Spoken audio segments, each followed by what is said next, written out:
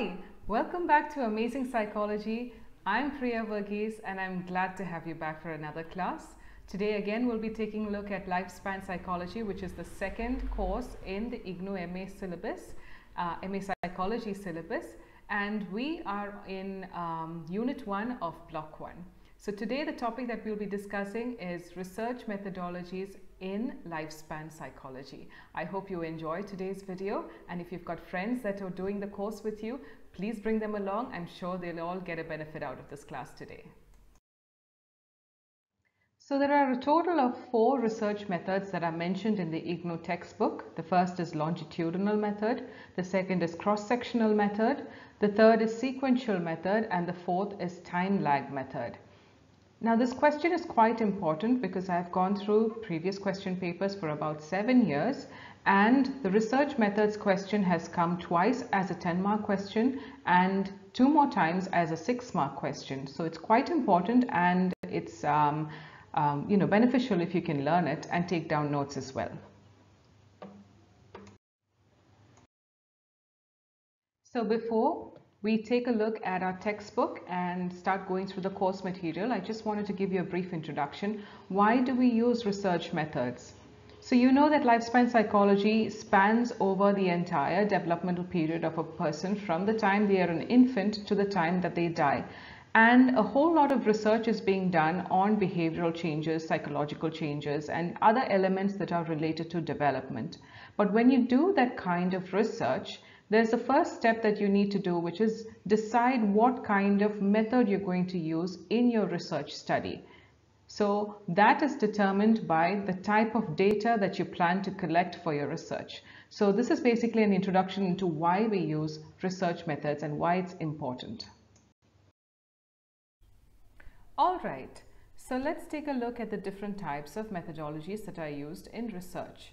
The first is the longitudinal method, and we'll just quickly read what's available in the textbook before looking at some points that will give you a better idea about what it means. The first is it's used for the study of developmental changes in the same group or within an individual over a period of time.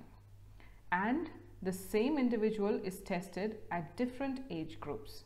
For example, if a case study is done on child behavior within the classroom.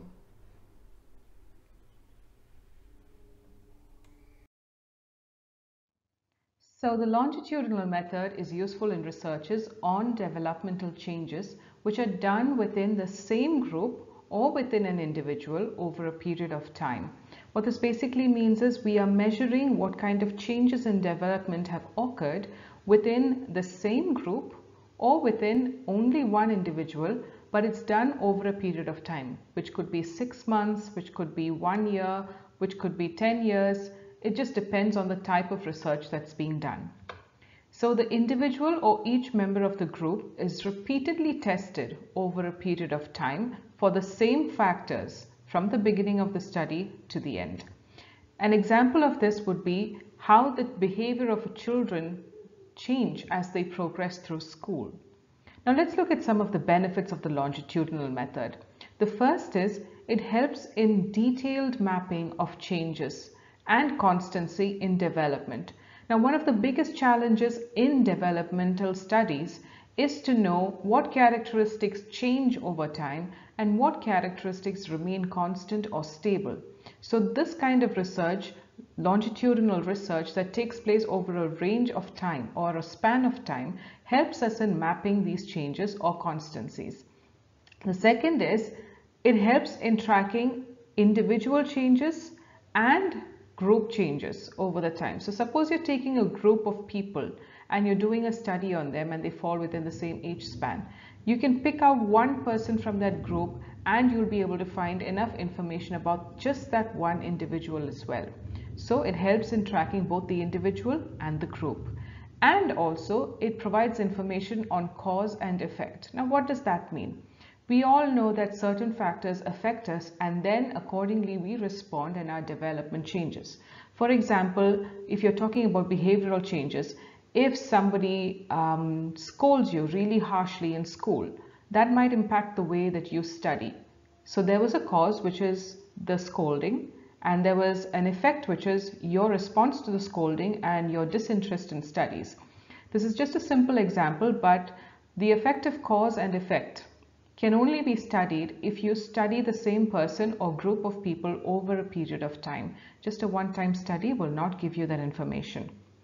But longitudinal method has limits, and let's take a look at those. One is they are extremely difficult to coordinate because you need the same people to study repeatedly. You cannot choose another group of people. You have to study the same group of people or the same individual throughout the span of the study. So if one person drops out of the study, the results are affected, and it's extremely time consuming and expensive to manage having all these people repeatedly take the tests. Okay, so the next is the cross-sectional method in our textbook. It's on page 15. This method studies the developmental changes by testing individuals of different ages at the same time once only. The method helps to get the norms or standards of typical pattern of development for different ages. It's faster, it's cheaper than the longitudinal method. It does not lose subjects who drop out of the study since the subjects are only tested once, and an example of this is eating behaviors in 5-year-olds. So let's take a look at the notes now.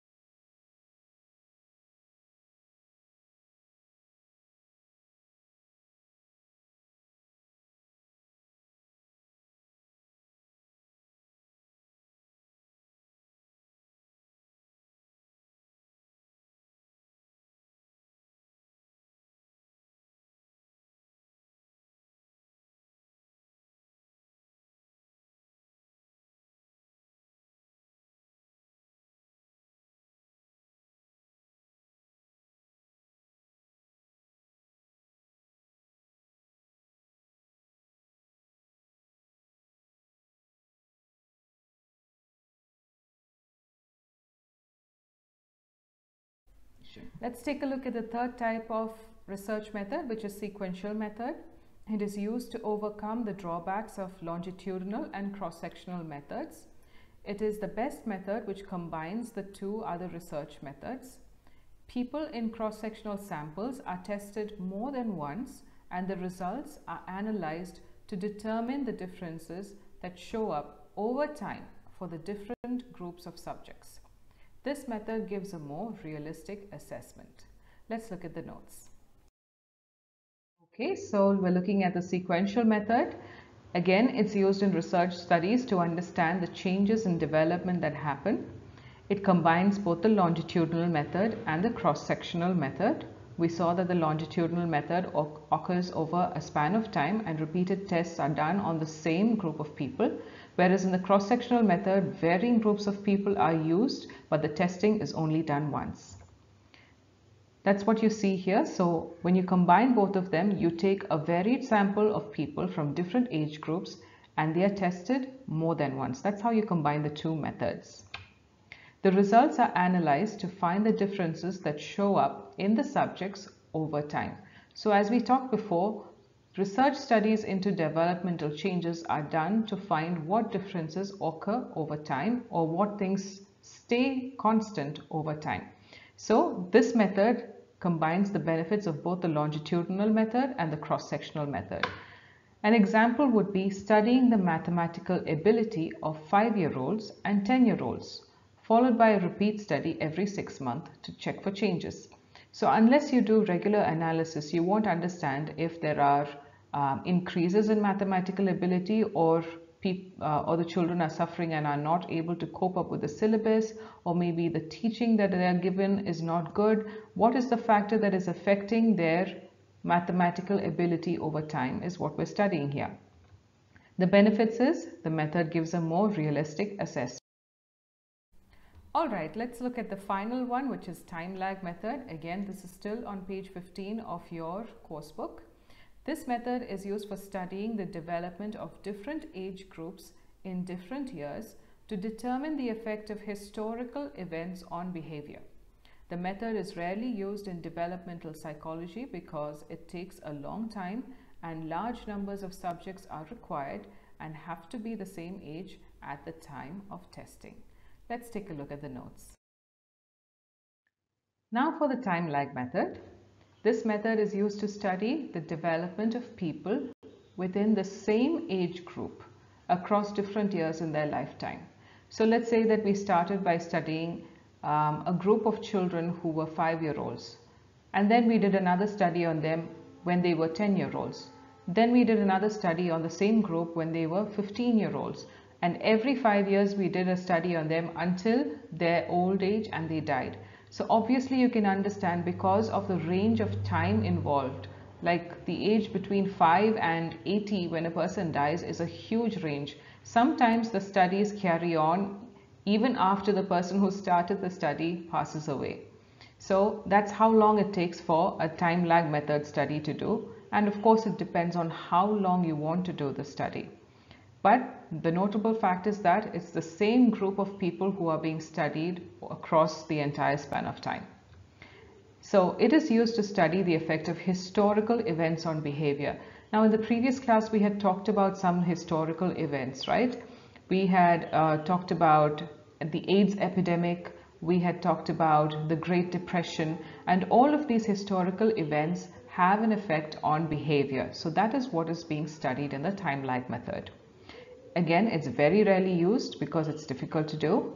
Let's look at some of the drawbacks. The first is it takes a lot of time, and the second is large numbers of subjects are required who are of the same age within the same age group. That's what makes it so difficult to manage. I hope you guys enjoyed today's session. I had a really great time teaching you all, and I hope you understood all the concepts. If you have any questions, please do put it down in the comment section. And if you've got any friends who are doing the course with you, please bring them along, share the link with them so they can also get the benefit and be prepared when it becomes time for the exam. There's a subscribe button given, make sure you press it, and there's also a bell icon which will notify you every time I put out a video. So remember, this topic has come 4 times in the IGNOU question papers, so you must learn it because there's a good chance it might come. Again, I hope you enjoyed today's video, and I look forward to seeing you in the next class. Thank you so much.